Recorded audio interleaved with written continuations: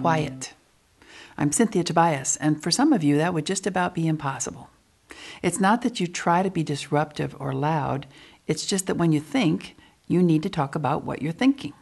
At the very least, you may need a thinking noise, something that helps you tune everything else out. And believe it or not, staying quiet may make you struggle to listen, and actually you'll learn less. I know, many of you can't concentrate unless it is quiet, and somehow you're the ones that got the rule passed that says you aren't allowed to make noise while you're learning. But couldn't we at least compromise?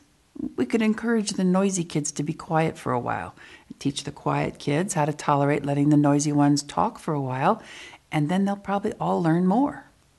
That is the point, isn't it? Whether or not they can prove they're learning. I know it can really bug you if you think someone's talking or making noise because they're just not paying attention. And a child with endless chatter can sometimes wear you out. But what if all the talking going on actually means they're discussing or asking questions about what they were just taught? After all, you never know how much of talking is a matter of style.